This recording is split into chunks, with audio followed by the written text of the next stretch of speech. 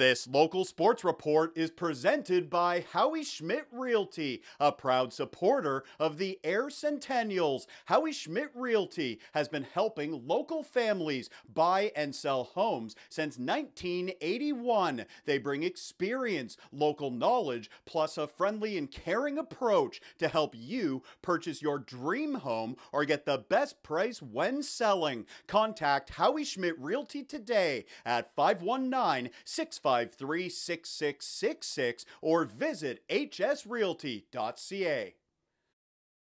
The Ayr Centennials looking to stay perfect this season. They were on home ice Thursday night, shooting for a third straight victory. The Centennials hosting the Brantford Bandits. Midway through the first, it's a Bandits power play. The pass for Taylor Boudreau, and he goes top shelf to open the scoring. Brantford striking first with a man advantage. It's 1-0. Then we've got some rough stuff. Matthew Rabideau with a hit along the boards. He drills Isaac Blum, and that sets off a scrum in the corner. Blum gets up. He's got fire in his belly. He's looking for a piece of Rabideau. A feisty start in the first period, and that was a sign of things to come. Later in the period, Ben Moldenhauer with the puck. Back to Owen England, and he's got the equalizer. England ties the game. It's 1-1 after one. Second period now, the Sens work it ahead to Hunter McKenzie. He comes in and scores. Ayr is up by a pair. It's 3-1, and they strike again 4 minutes later. Ethan Stover wires it in for his second goal of the season. Stover giving his team a 3-goal advantage.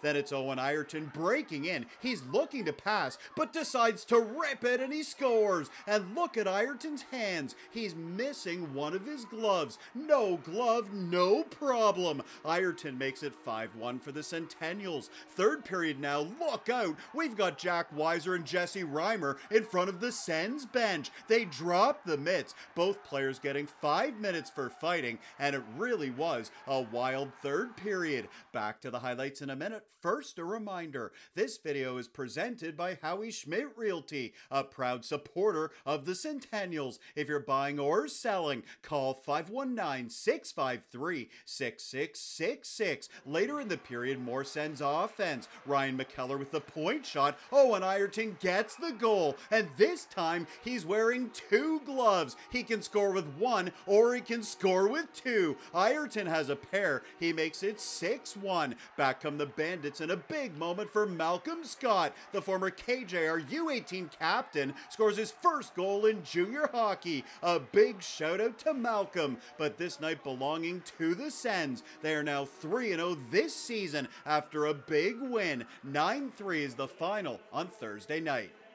For more highlights, visit our website, 519sportsonline.ca. Be sure to subscribe to our YouTube channel and follow us on Facebook, Instagram, and Twitter.